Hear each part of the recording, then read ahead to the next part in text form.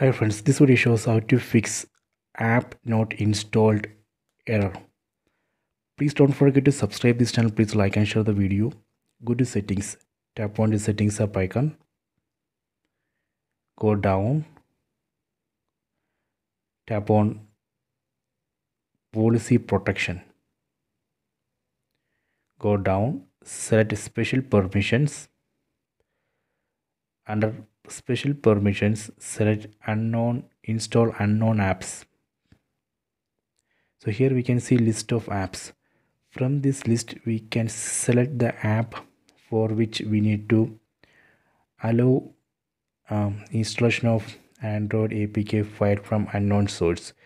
Let me select Chrome browser.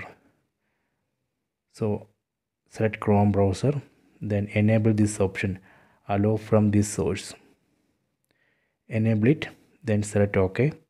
After this, if we install Android APK file using Google Chrome browser, we won't get that error, app not installed error.